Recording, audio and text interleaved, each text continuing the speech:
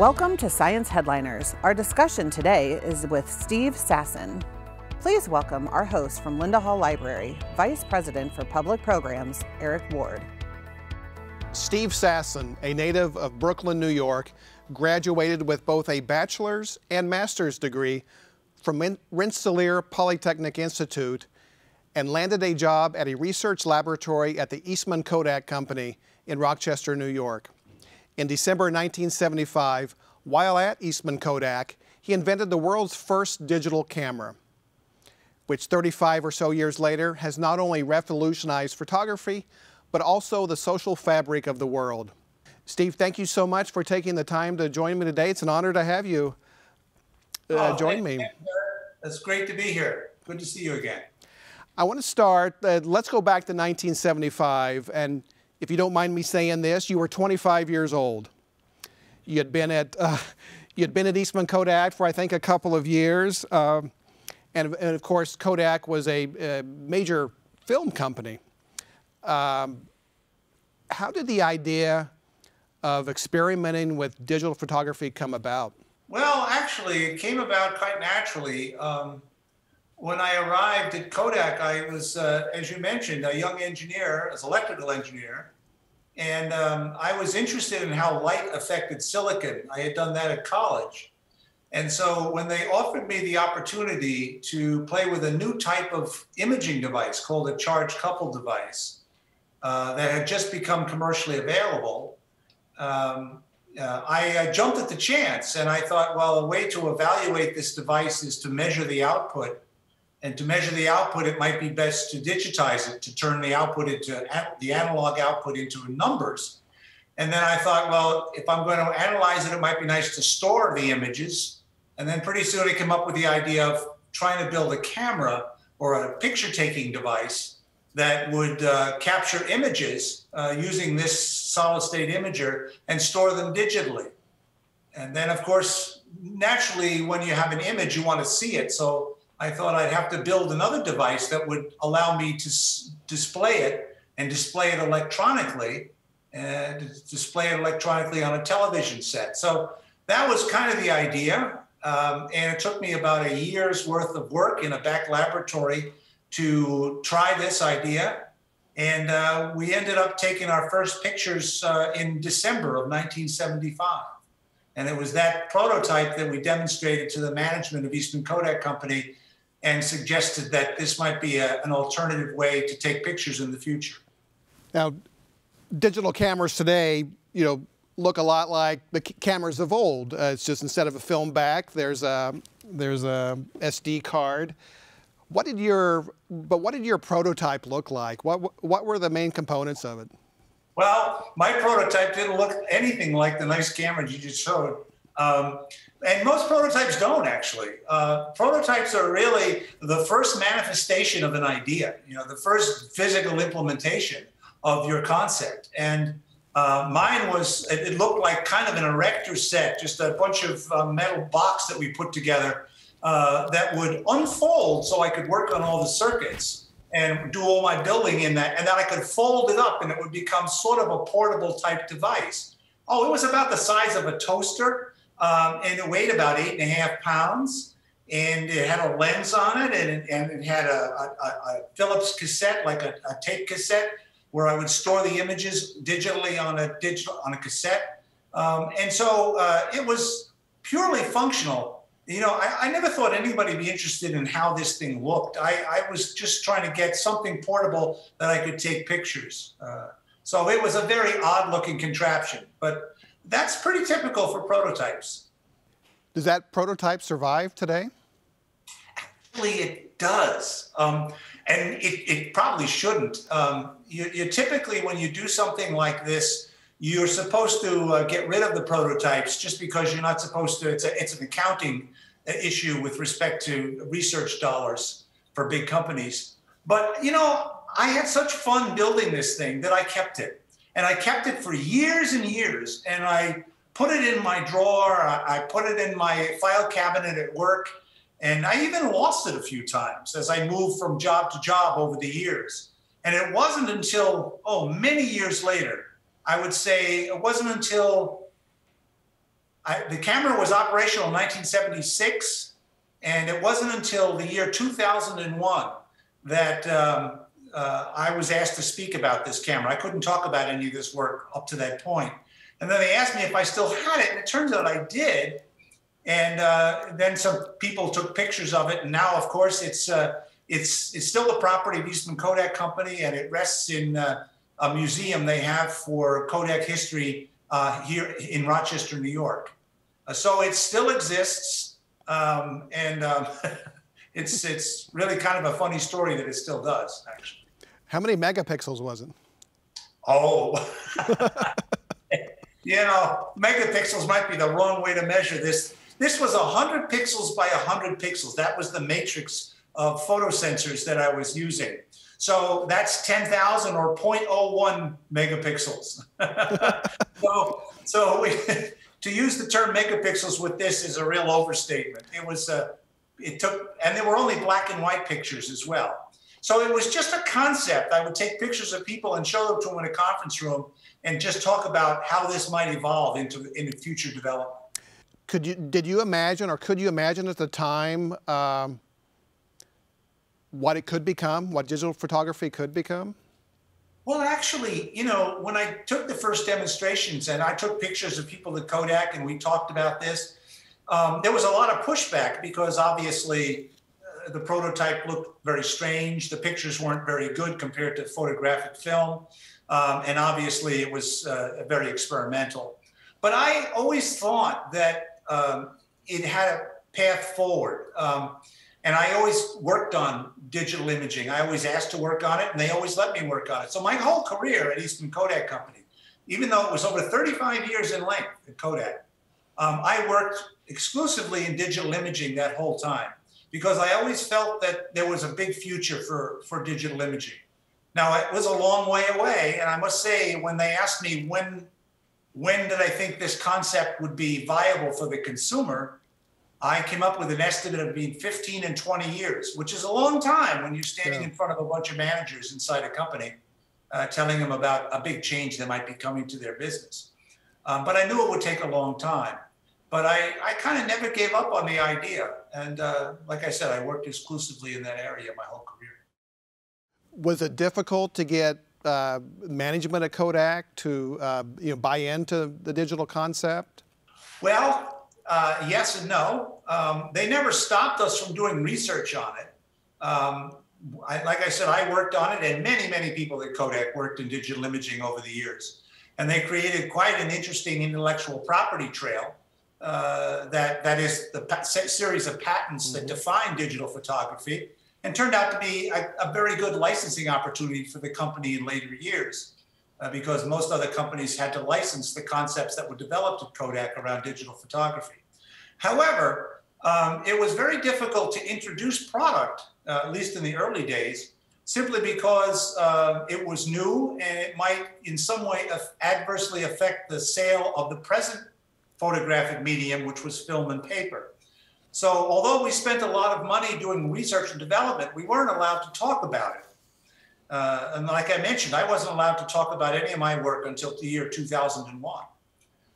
So the answer is sort of mixed. They supported it with a lot of R&D dollars, but when you tried to go public with this, there was a bit of resistance to introducing products around this approach, at least in the early years. That was, yeah, that's interesting. I was going to follow up and ask about why you weren't allowed to talk about it for so long, but it was the intellectual property privacy. Well, it was to some extent that, but we were filing patents, so filing patent applications throughout the 80s and certainly very heavily in the 90s. But what the danger is, and I think this happens to almost any time you have an established organization that has an established product portfolio and established public perception of what they offer the customer, that if there's a change coming, that you don't want to disrupt the present business model with the new business model before the new business model looks like it's at least attractive or more attractive than the existing business model. And with digital photography, that was always difficult. Photographic film and photographic paper or a very profitable product for consumers. Everybody had to buy the film every time they took pictures, and Kodak was one of the few people that could make good photographic film and paper, and so they made a lot of money off of that. And so when we talked about digital, which didn't require film or didn't require photographic paper, they kept saying, well, how are we going to replace the revenue stream by introducing this new product? And that was always a difficult discussion because there really wasn't one.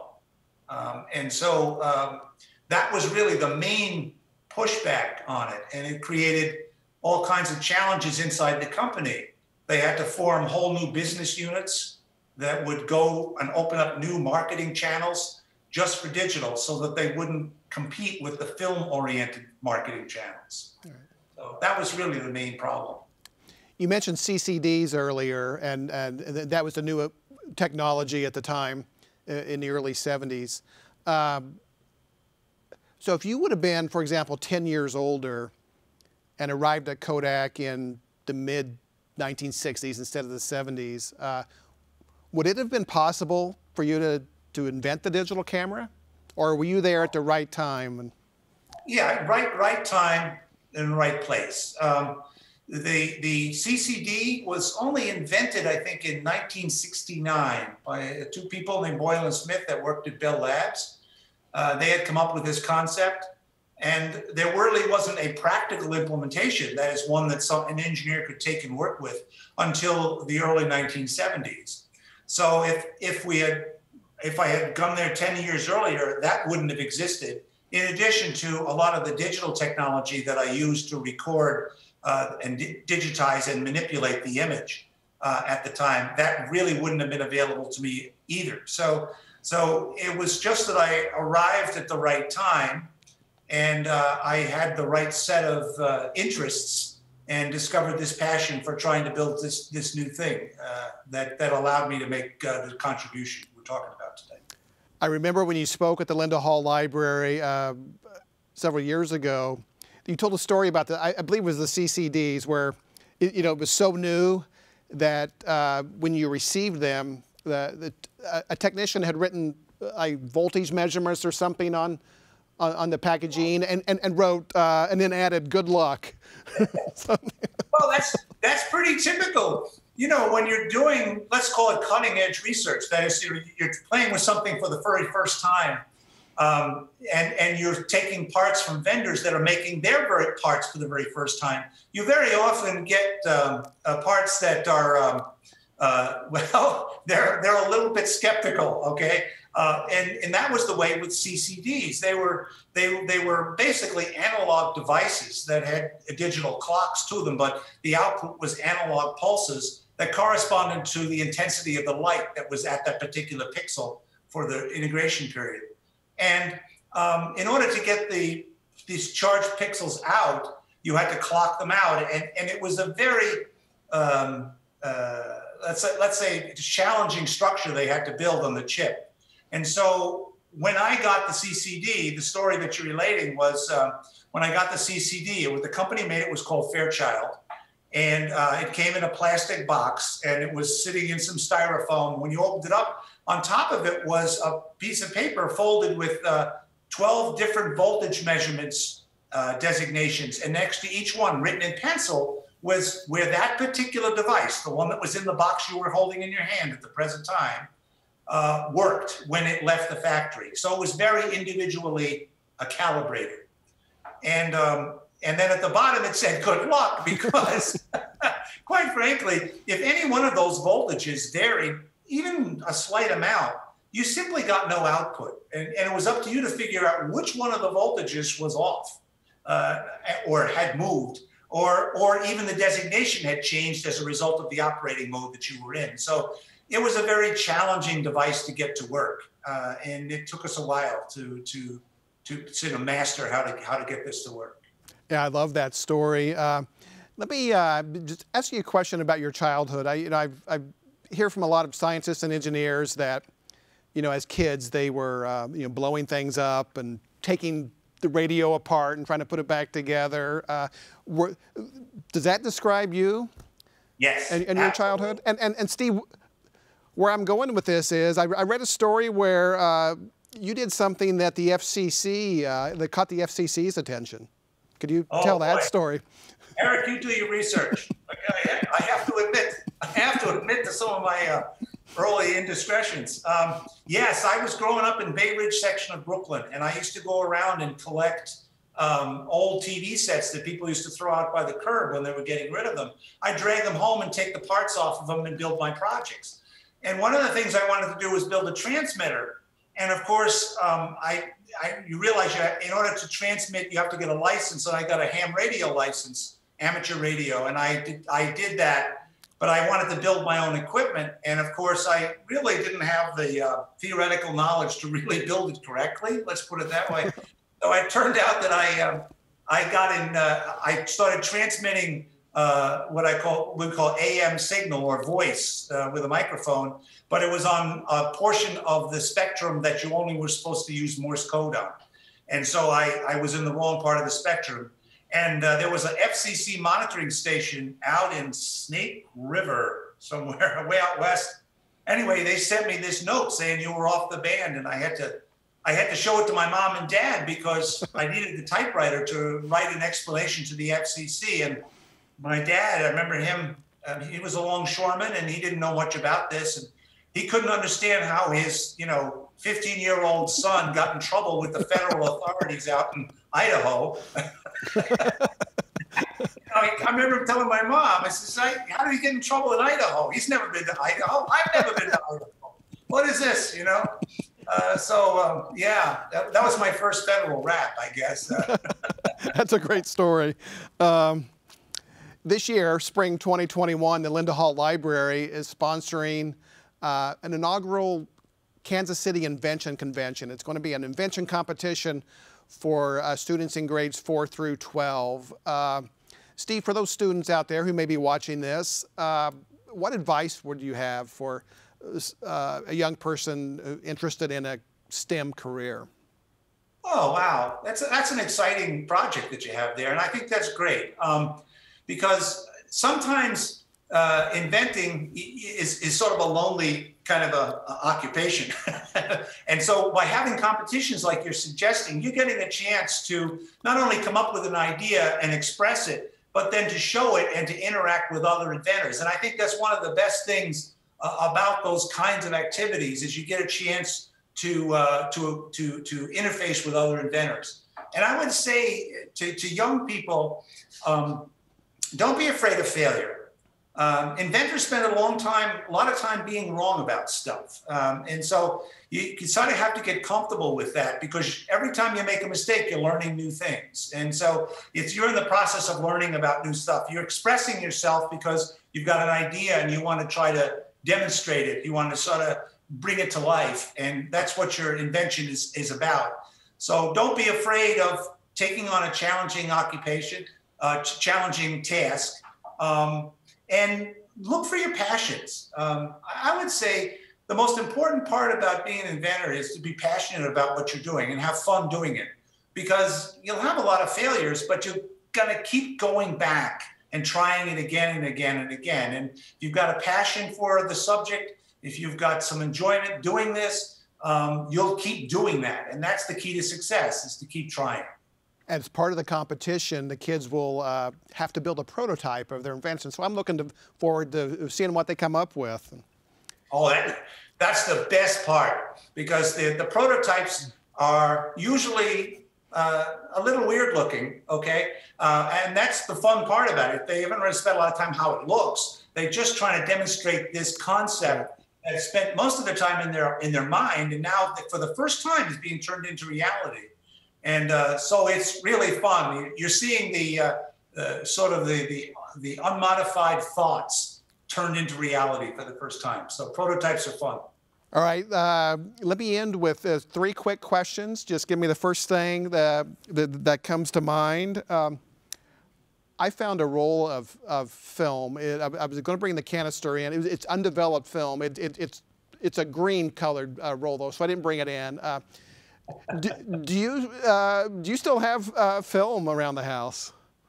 Well, actually, I started using digital in the late 90s. because it became really practical. And I remember going to Yellowstone for a family trip, and that was the first time I brought a digital camera. It was kind of fun. I still have film, but I don't shoot it. I know people who do, and you know, they're artists and they enjoy it. And I think just that time in the dark room and the ability to handle the physical film is kind of an emotional experience. I've always been kind of a digital guy, so I don't really do much with film. Although I do have a few canisters. They're yellow, but there's a few canisters in my drawer still. So. Question number 2, what year did you purchase your first digital camera? Was it the late 90s? Yeah, it was in the late 90s. It started getting practical in the late 90s for consumers.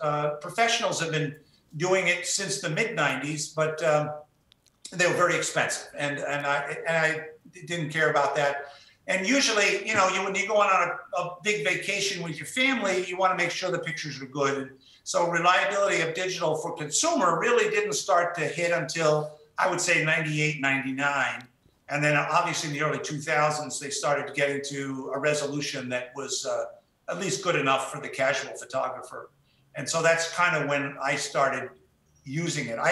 We had built and designed, as part of our research, cameras much before that.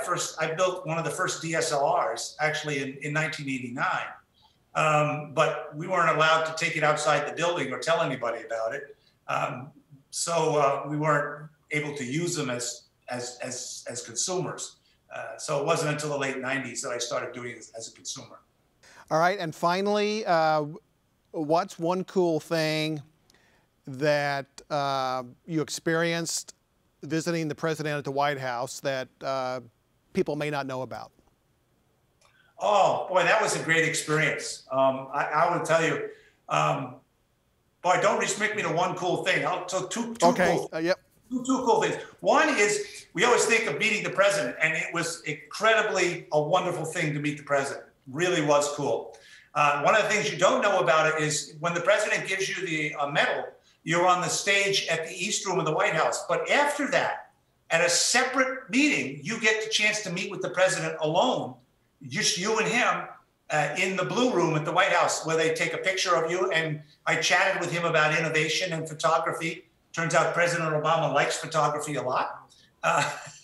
And so there's that. And then the other aspect of it is, don't forget that you're on stage with some of the greatest inventors in the United States. And you get a chance to meet with them. And before and after the ceremony, you get a chance to talk to the people who invented the microprocessor, who invented different forms of adhesives and chemicals and medical equipment and stuff like that, Post-it notes and things. They're just terrific. So you meet the president, but you also get a chance to meet a whole bunch of really great inventors as well. So. Okay, there's 2. Steve, thank you so much for taking the time today to talk with me. It's been a pleasure to see you again. Oh, thank you very much, Eric. And it's a pleasure to see you again. And I really enjoyed, although many years ago, my visit to Linda Hall Library, and it was terrific. Science Headliners has been made possible by the generous donations you make to the Linda Hall Library.